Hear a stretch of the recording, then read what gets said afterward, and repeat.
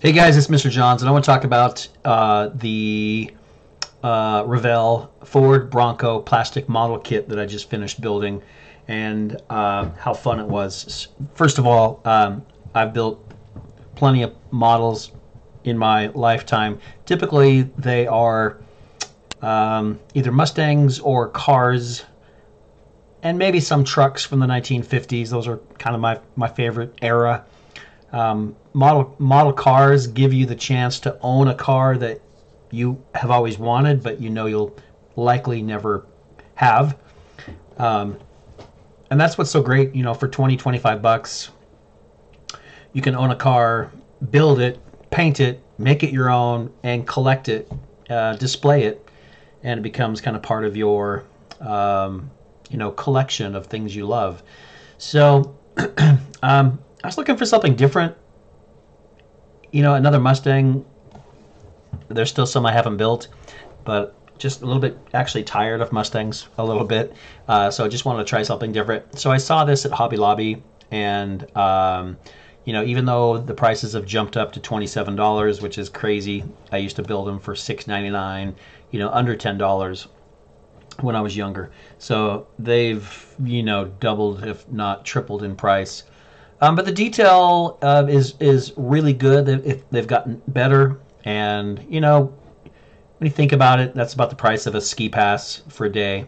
And I spent, I think, almost, I wouldn't say a week, but 3 or 4 days off and on building. So you get a lot of money. You get a lot of enjoyment for the money. So the picture on the left is the actual vehicle, and the picture on the right is the model. And so, they're similar. There's a few differences here and there, but that's about the vehicle that I built. A little history about the Ford Bronco. They've been building Ford Broncos forever. So I was born in 1967. So a year before I was born, they came out with the first Ford Bronco, and the first generation, where they all kind of looked the same, like this dark blue one here on the screen, was for 11 years, 66 to 77.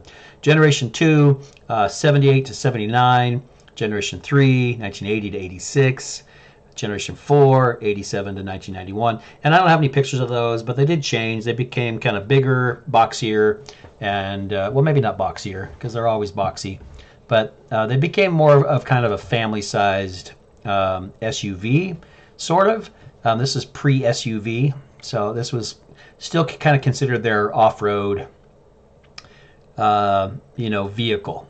Not necessarily family vehicle, because most of them were two-door. Maybe all of them were two-door.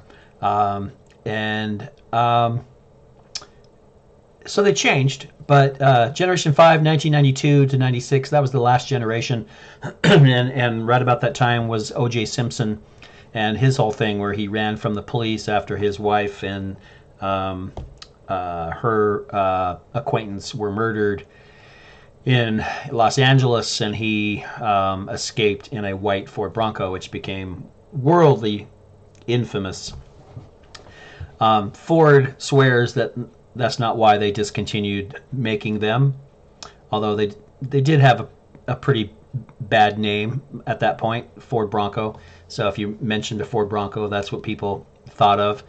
So after all those years of building, as a matter of fact, 30 years straight of having a model, they discontinued them in 1996.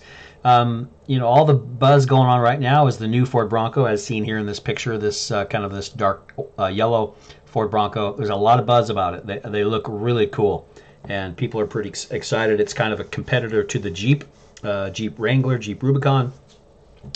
And again, still not really a family vehicle, more of a kind of an off-road exploration vehicle, fun vehicle. So Generation 6 will start this year. When you open the kit, here's all the pieces. By the way, skill level is based on how many pieces there are. And so this particular model was skill level 5, which is the highest. 1 are the little snap together ones that don't require glue for little kids. And then they kind of go up from there. But 4 and 5 are the more challenging. 5 is the most challenging, and all that means is there's more parts, and I think it's more than 120 parts is what that means. And so not a big deal. So when I saw skill level 5, I just knew there'd be a lot of detail, which is great. So here's all the parts. The frame that all the pieces are on, those are called sprues. So the parts they come on their sprues, just like they're made. The factory makes them that way in some kind of stamp or press molding process. And then the instruction booklet is super important. So I always set up the box in the background like that, with the picture of the vehicle, what it should look like when it's done, and then the instruction booklet closest to me.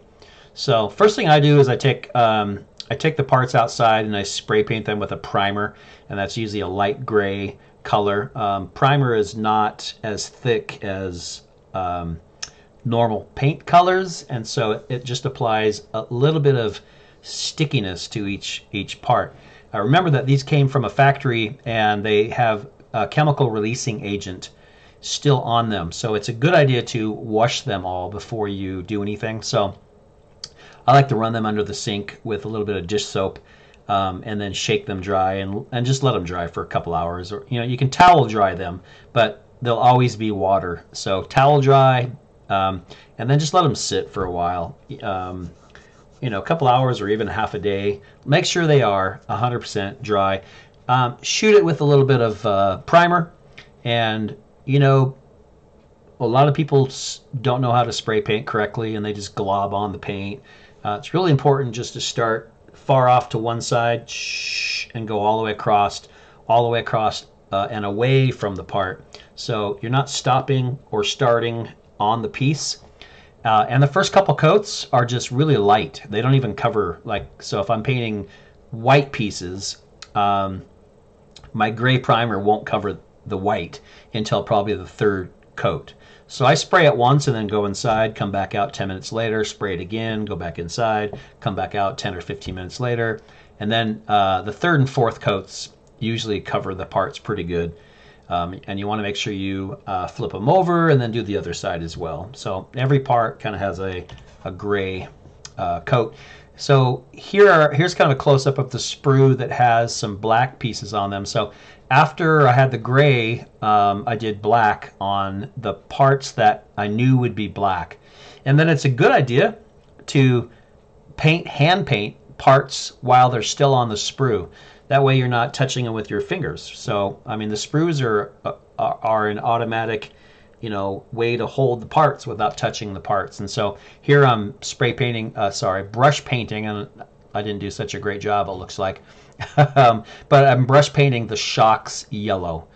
And that's what the booklet recommends. And so that's what I went with. I wanted this to be a stock vehicle. Now you can paint anything, any color, obviously, and that's kind of fun sometimes, but I wanted this to be an authentic looking vehicle. I learned a lot about cars and trucks by building models, and people laugh when I say that, but I mean, there's 120 plus pieces, and these are all real pieces of the vehicle. And so I'll find a piece and go, what is this? Well, it tells me the number. So I look that up in the instruction booklet, and it says number 107 is the steering gear box. I'm like, oh, okay. So I've learned what a distributor cap is. I've learned what a fuel pump and a water pump is when I was young, from building models. They can really teach you a lot.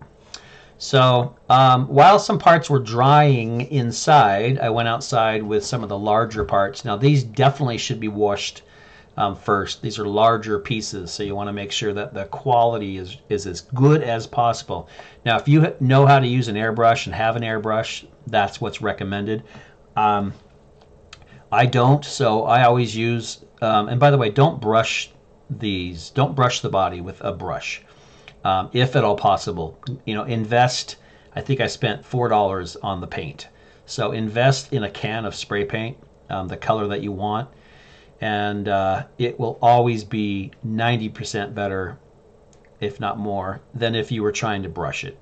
So here I've washed the parts and I've spray painted them with a light coat of black and let them dry. And now I'm going to paint it the light blue color that the car will be.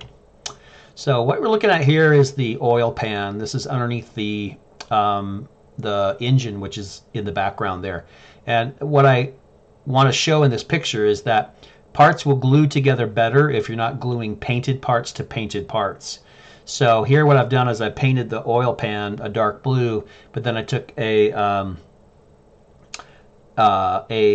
nail file, which, by the way, one of the best tools you can have when you're building a model.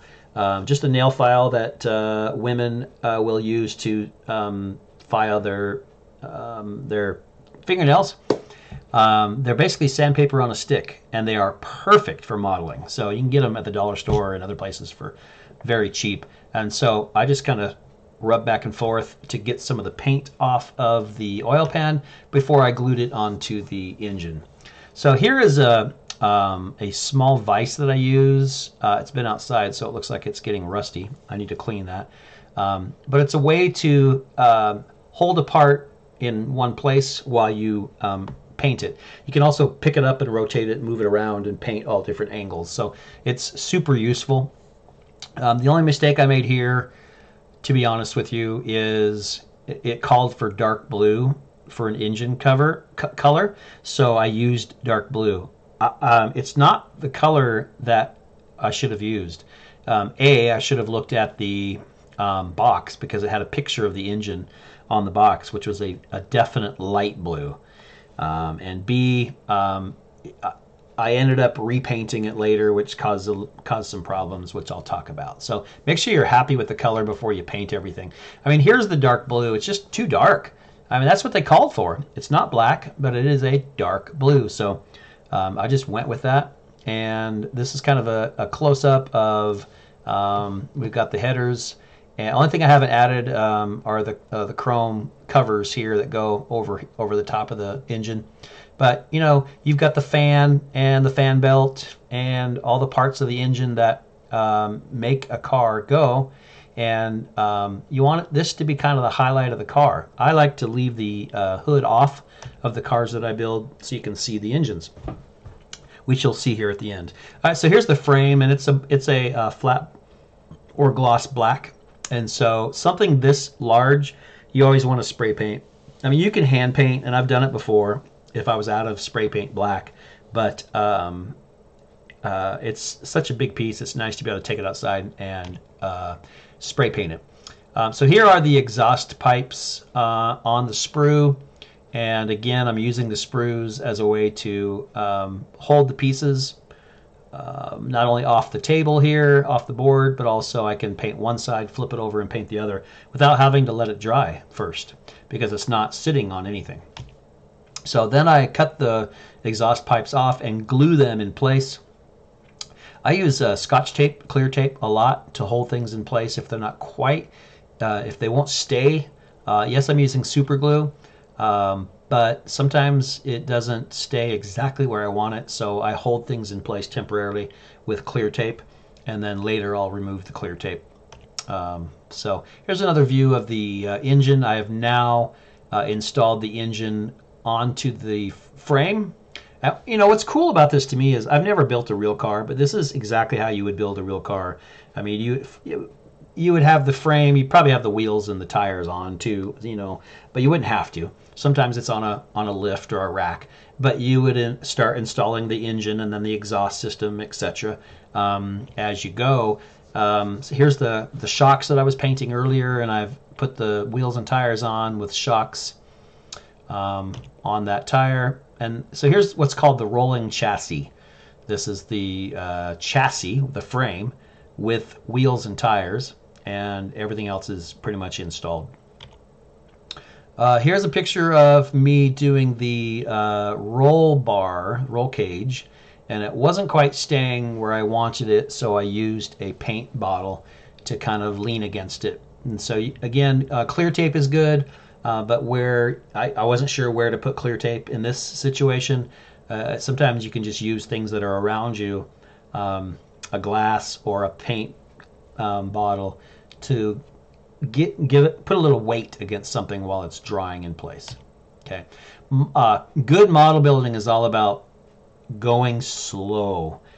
I know it's hard because you want to rush through it.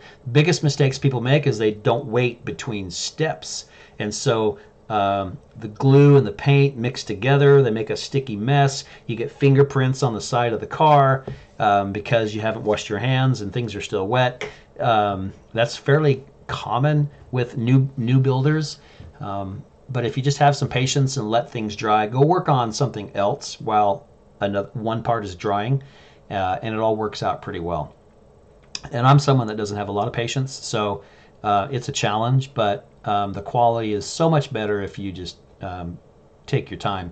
And honestly, I built this between teaching online classes, and so if I'd have 5 or 10 minutes between classes, I'd go do a part or a piece or a step, and then I'd have to come back and teach for a little bit. And so I was forced to wait, and that really did help me because the paint was dry by the time I got back to it. So here I've put the doors on the. It's not the body, it's not the frame. I guess it'd be the interior, and then the seats. Now the seats came white, but I still spray painted them white. In the meantime, I ran outside, and the body I put it on a 2x4 so I could kind of get to it better, and also I could walk around and spray paint it from all kinds of different angles. Remember to start light, so it doesn't cover it. It just gives it something to stick to. It gives the next coat something to stick to. But let it dry, let it settle, because if you don't, you're spray painting wet paint into wet paint. And that's different than spraying wet paint on top of a smooth, dry layer of paint. It makes a big difference. So I probably did 5 coats, maybe 6 coats, maybe 5 coats total of the blue paint. You don't want to go too heavy. You don't want any drips. That's a key. So just light coat after light coat. So now I have brought the body inside. I decided not to paint the engine compartment black like it recommended. I just left it blue, and then I just used a brush and painted the battery and a few of the parts in the engine compartment black. I was okay with that. It's kind of like a custom. So yeah, I decided not to go 100% stock. And that's okay. I don't mind. That's something I was willing to change. So I've also put the dashboard in. So right here, there's the dashboard, and this is the steering column. I just need to glue the steering wheel on. These are the blinkers and the windshield wiper switches right there. Okay, so I did notice that when I put the body on the frame, it was crooked. So when I put the bumper on, it's lower on the right. And I couldn't really fix that. I didn't want to break anything. It's really tricky to tweak plastic parts after they've already dried. I decided to go ahead and make this kind of a unique part of this vehicle. You know, this is from 1966 or so, so maybe it got bent or dented or something in its history, so it's not off, whatever. I just decided to leave it. It's fine. So I have glued the headlights into the grille and the other white lights.